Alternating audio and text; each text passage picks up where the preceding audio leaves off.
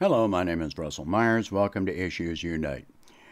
I find it very interesting that conservatives consider themselves to be at odds with socialists. The fact is that there is no system, no socioeconomic system, which is more conservative in the actual sense of the word than socialism is. The word conservative has been distorted to implicate the conservation of one culture, one way of life, one viewpoint, one ideology, which is built on the premise of suppressing the rights of others.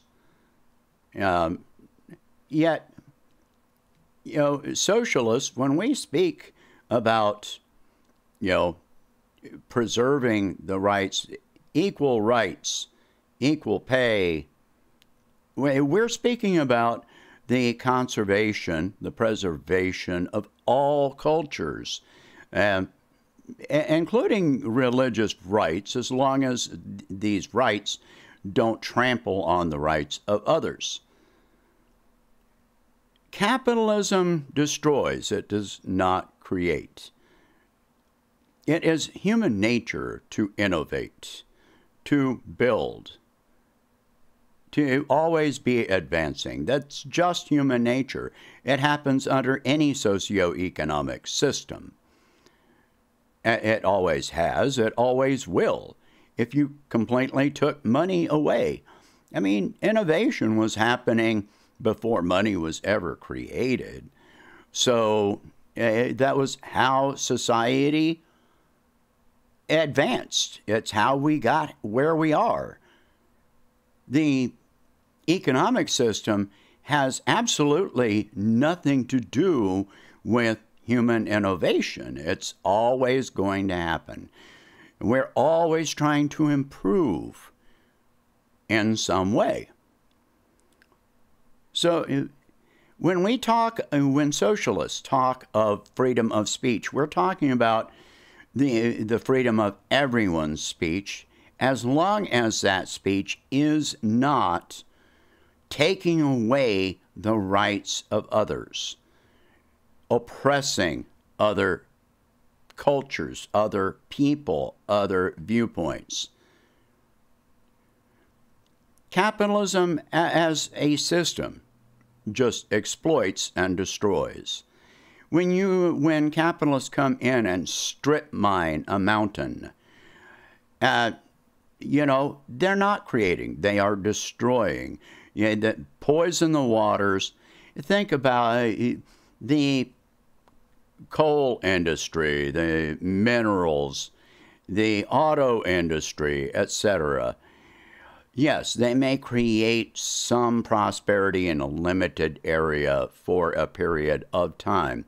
But think about the fact that there was already a culture there that when this comes in, it destroys that culture. People may pick up from another area, another state, another country, and move to where this is happening. Well, they've given up a large part of their culture, their way of life. And that way of life may not be perpetuated where they move to. So they have actually changed their own culture. Then when the resources are exploited, look at Detroit, look at coal miners, the steel industry, when they decide it is no longer profitable, they pick up and they move on. What happens to the culture that has been left behind? It is obliterated. It is destroyed. Then that community is going to dissipate. It is going to collapse and be replaced by what? What has been conserved in a situation like this? When capitalists seize all of the wealth, or 80, 90% of the wealth that has been created by the labor of the people doing the work. They haven't conserved anything. They have not equitably distributed the profits of that endeavor to perpetuate, build, conserve that culture which they invaded. When capitalism comes in and destroys an environment, a mountain range, strips forests bare, does fracking that poisons the water supply, has your way of life been preserved, conserved? When small local farmers are forced out of business by competition and bought out by, corporate farms and so forth, has your way of life been conserved in this case? And my argument is absolutely not.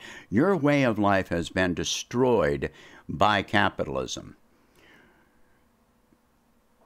Socialists, as a general rule, don't have a problem with religion.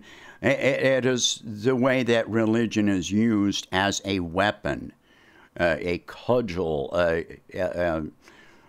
prison for other cultures, religions, and limiting people's speech and way of rights. When you ascribe to a certain ideology that takes away the rights of others, and says that you must behave in this way, you must use this particular speech, you must present yourself in this way. Is that a right? Is that what if you don't agree with it? Socialists are not about limiting the rights of others, including a conservative viewpoint. We're very much in favor of a multitude of voices all joining together and respectfully, all being able to express ourselves as a society. That the word socialism comes from social, society. It's not limiting as long as it is not damaging. Now, I am not going to claim that there are no problems within the socialist left. There definitely are, which I am going to cover in a separate video, because there is absolute division, among different cohorts within the socialist movement that really need to be addressed. And that is one of the biggest things that weakens us. But overall, conservatives and socialists have many goals and ideals in common. Universal health care, freedom of speech, freedom of the press,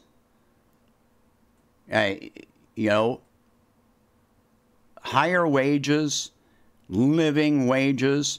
These are all common concerns between the far right and the far left. Very much so. These labels are used to divide us. And that is very much by intent. And who do you think is driving that division but the people who profit from a certain ideology is the absolute most.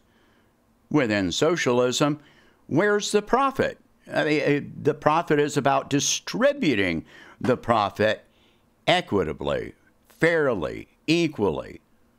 Whereas within capitalism, the drive is to keep the flow of wealth going to the top. Then the people at the top who own the media, who own the means of production, these are the people that are driving that division and keeping us throwing labels around instead of looking directly at the issues, the things that we have in common.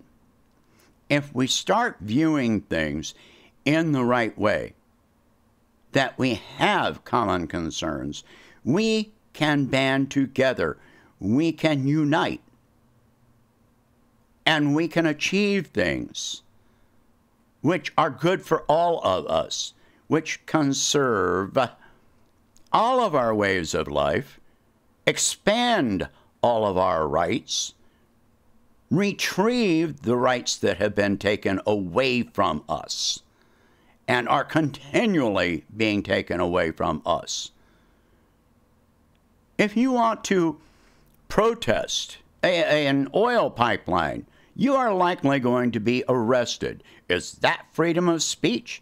Is that, if you are afraid that it is going to poison your water supply and your rights are taken away by a militaristic police force, is that a right? Is that conserving anything? If eminent domain is used to take away part of your land, has your way of life been, for corporate interests, has your way of life been conserved, preserved, protected in any way? No. When you are told that you don't have a right to unionize or talk about unionizing and uniting with your fellow workers for the benefit of the workers, has your way of life been conserved, preserved, protected? No, absolutely not. We get caught up by intent with these false equivalencies of what freedom means. What, 200 kinds of soda water is freedom?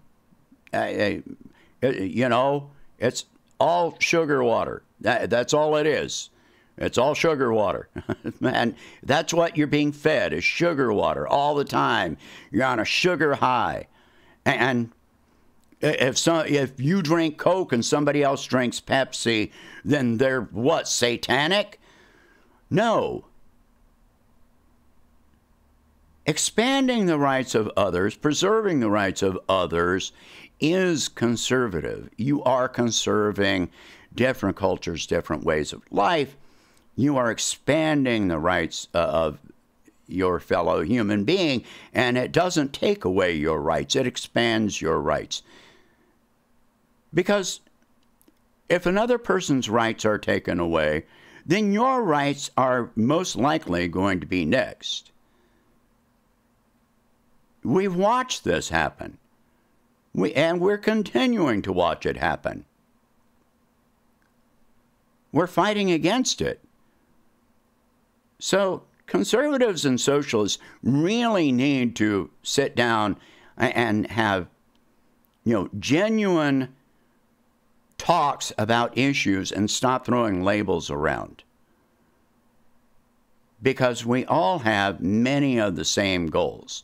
Sure, we can have differences, but as long as we are able to socialize and discuss it respectfully, then our rights have been preserved. They have been conserved. There is nothing more conservative than socialism. And as far as capitalism is concerned, Most of the problems that we are facing today as a society are being caused by capitalism. And capitalism cannot solve any problem which exists only because of capitalism. It can't happen. That's like trying to take poison to mitigate poison. Hey, does that work? No. So we need to talk about these things openly, honestly, respectfully. We need to be fighting for each other's rights together. By fighting for your neighbor's rights, you're fighting for your own rights. Share this video. Talk about these subjects. If you can afford it, please donate whatever you can to help expand this channel and my presidential campaign. Many, many thanks to Wendy Chavez for your donation. Again, you are my biggest supporter. I appreciate it more than I can tell you. And thank you very much for watching. I hope you have a good day.